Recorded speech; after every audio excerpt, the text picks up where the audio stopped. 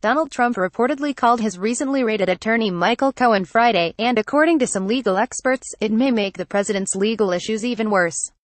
New York Times reported Friday that Trump called his longtime personal attorney to check in on him after the FBI raided the lawyer's office and residences Monday.